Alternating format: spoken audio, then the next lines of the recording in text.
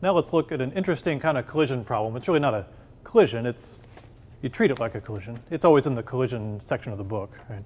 So usually you're talking about a person on a frictionless sled or a barge or something that's free to move. And the person has a significant mass mp, and the barge, I'll call it a barge, has a significant mass mb, and this is frictionless. And since it's frictionless, the person and the barge are isolated. They make an isolated system because there's nothing that can apply any force lateral because the surface is frictionless. We'll say the barge has length L from 0 to L, right? And we'll see if we can figure out what's going to happen when a person walks from the end to the center of the barge. So they're going to walk to L over 2. What's going to happen? So first let's test our intuition with the demo. So here is my frictionless barge. It's on wheels. I've bolted a couple of the carts together. Pretty frictionless. It's 0 to L long. And first I just want to test our intuition. What's it going to do when I walk on it? So let me push it over this way. And then I got to jump up here. All right, so I will be the person, and this is the barge. And I'm going to stand on the edge, and I'll walk a little more than halfway, just so you can really see the barge move. So as I walk forward, the barge moves backwards. Whoops, a little bit of friction there. So let's now calculate what we expected to happen. So we're going to calculate how far does the barge move back? That's really the question. All right, so to do that, we would hope to have sort of an initial and a final state. So allow me to erase my frictionless word here, because we can use this as our initial position of everything.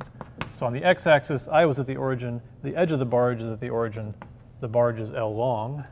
And what's going to happen is we're going to walk a little bit, and we just saw that the barge gets pushed back. I walked, let's say, to L over 2. Of course, the origin isn't here anymore. It moved back. So what we're trying to calculate is this, minus s, the shift backwards, where this is the origin. I'm at L over 2. So how much did it shift back? That's the question.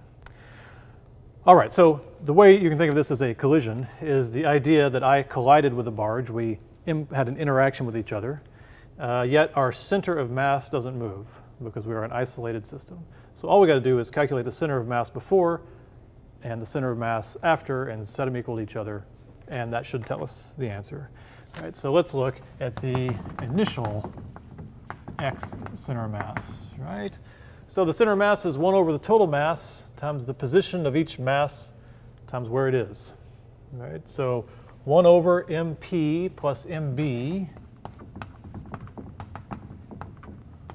right, times my position times my mass, but I'm at 0, so that's nice. So that's m of the person times 0, plus now we got to do the barge. Well, if we assume its mass is uniformly distributed, we can think of it as a rod, and we know its center of mass is at the center, and we know as isolated object itself, it acts like all its mass is at the center.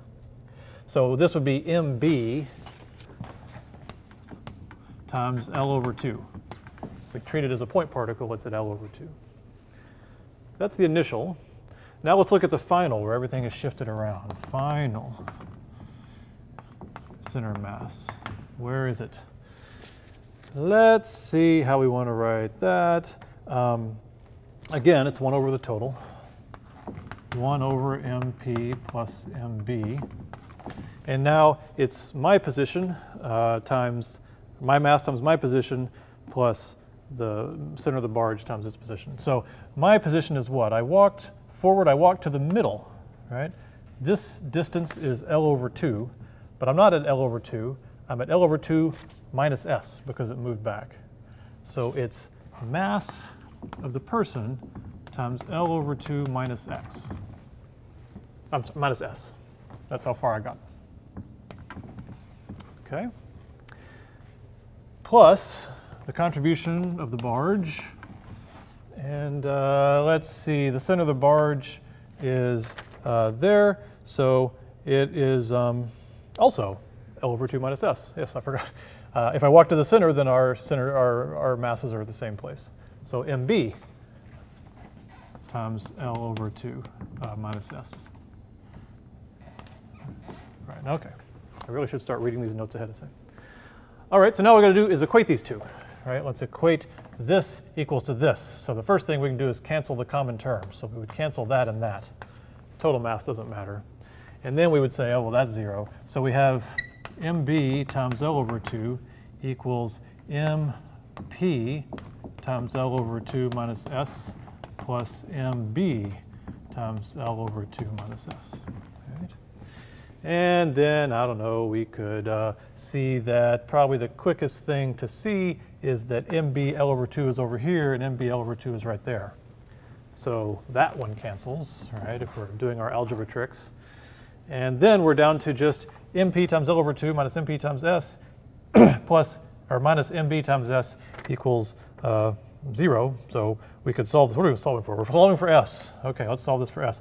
So we would say minus mp times s minus mb times s. So we would bring those over here, and it would be mp plus mb over here, and s over here. Yet we still have this one mp times L over 2, which we'll have to bring over here, minus mp. I've algebraed myself here. Okay, let's solve this now. Are we ready? We're solving this for s.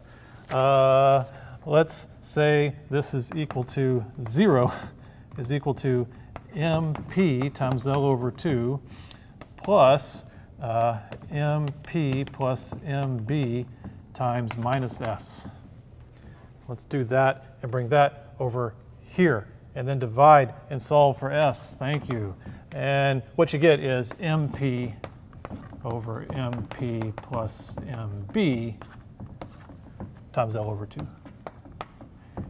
So that is how far it shifts. It depends on the ratios of our masses. And we can check this sort of with common sense.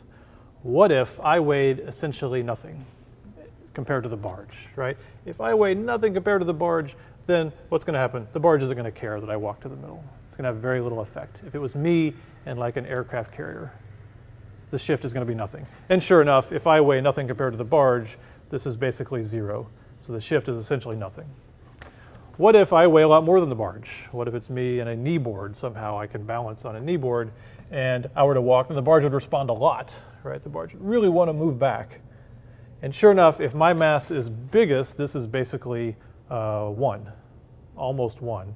And in that case, yeah, the barge would move back to where I would pretty much stay in the same place. But the maximum you could ever get is L over 2, because I only walked to the point L over 2. So the answer makes sense.